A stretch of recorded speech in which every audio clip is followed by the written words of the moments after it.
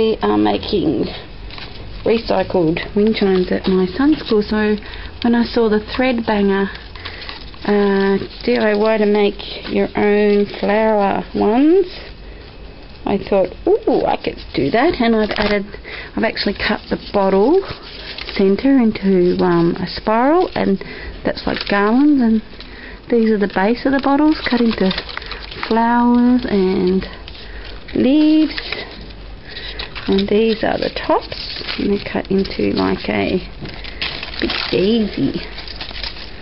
So I'm going to show you how to make those, and thank you Threadbanger, it was a great idea and I enjoyed making them, and we're going to take them for show and tell tomorrow for my little boy's grade 1 class. You can see how I just painted it with acrylic paint, just used the scissors to cut the petals. Very simple. This is what you need to make your flower garland, wind chime, suncatcher, whatever you want to call it. You need any size plastic bottle, 1 and 2 litres work well, whatever you've got. I've got some green styled sort of paper raffia for tying, but anything would work. Fishing line, you know, a parcel ribbon, some paint brushes for painting, hole punch to put some hole punch, scissors, a blade if you think you need to get started for cutting the bottle. It is handy, but if you've a little kid doing it, maybe just start that for them, and obviously cut with water. Okay, I'll show you now how to cut the bottle. Okay, first thing to do is cut this covering of the bottle, which quite simple. These ones aren't stuck on, they just basically peel them off, and that's the first thing to do. Don't worry about that last little bit, it's going to get covered with paint anyway. That's that. Just pop your blade in and cut along until you've got it started enough that you can then just get your scissors and there, finish cutting the top of the bottle off.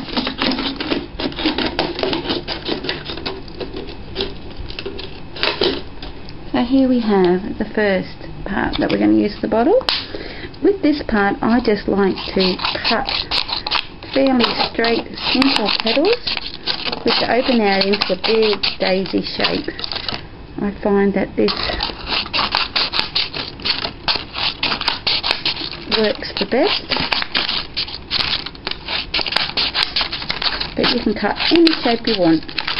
If you want to make, you know, pointy petals or rounded petals or straight petals, whatever works for you. Okay, so there we have that flower, which we then need to straighten out. And I found the best thing to do is put it on the table, give it a bit of a press, and that just opens that up. And just bring those petals down, and basically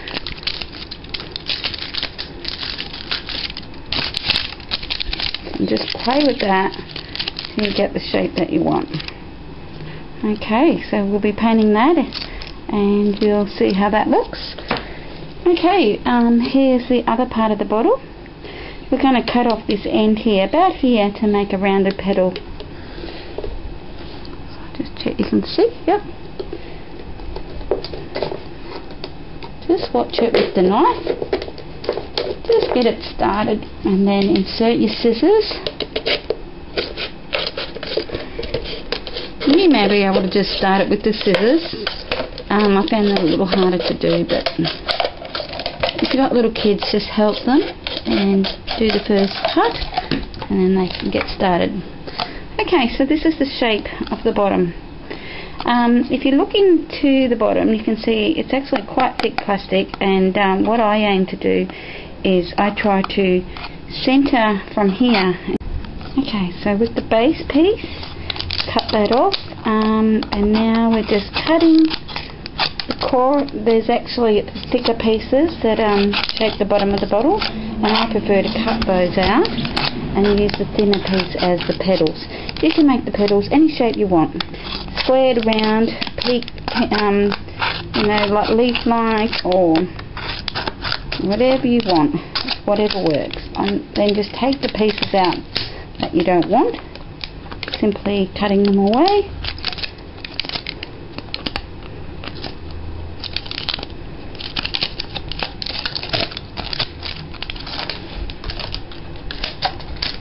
Watch your fingers.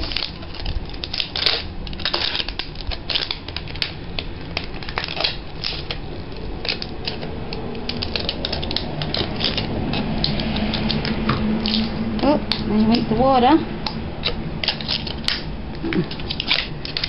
Okay.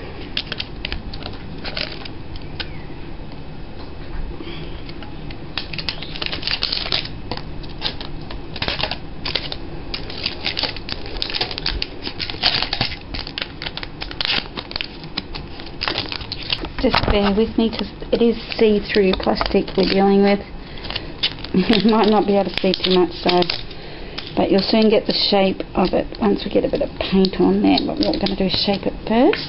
Now that one I'm going to leave a bit squared off for a different effect, and I'm actually just going to leave that like that.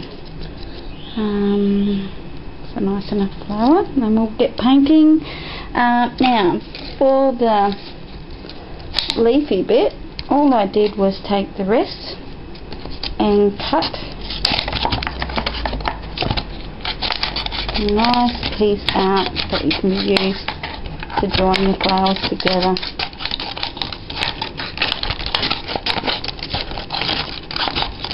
You can make this any width you want and vary it or make it the same, whatever you like.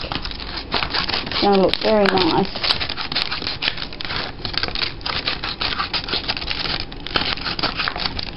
Now this would actually look good for Halloween. You could actually do black flowers and have them hanging from your door. Effective. Poisonous flowers. There's the spiral cut, and we'll just go get the paint and I'll show you how these are going to turn out.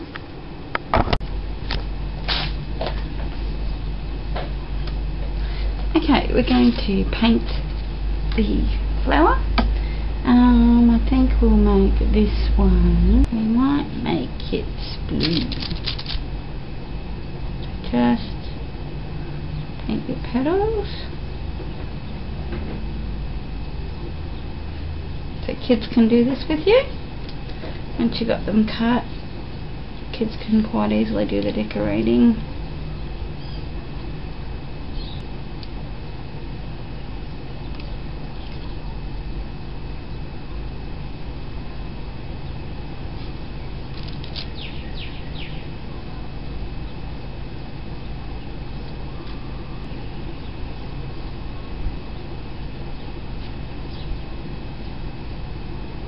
Okay, then I'm going to do black in the centre. Black-eyed Susan. It's blue.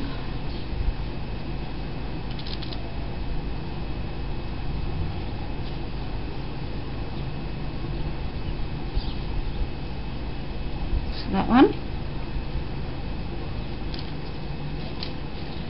Okay.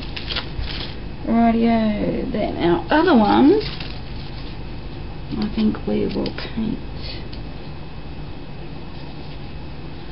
I'm going to paint this one red and pink. So start off with mixing a bit of pink.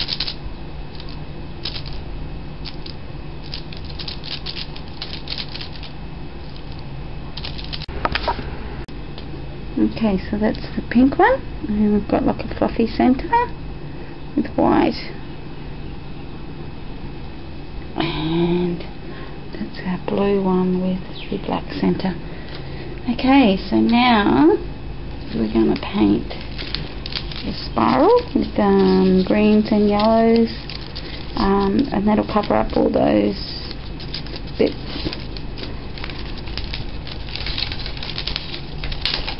I might actually cut this in half. I always like to make it a bit bluey green with yellow highlights, gives you a bit more interest. Just roughly thickly painting.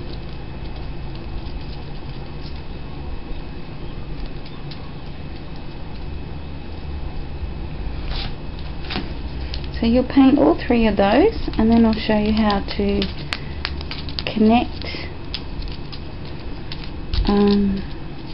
this up with the hole puncher once they're all dry. So that's one. We're going to paint all three. I'll come back when it's dry and show you how that looks.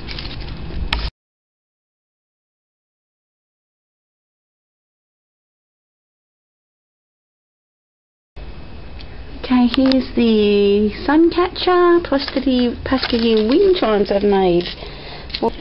This is a video response to Threadbanger. Thank you for the idea for making flowers out of plastic bottles. These are recycled and they just turned out amazing. I'm going to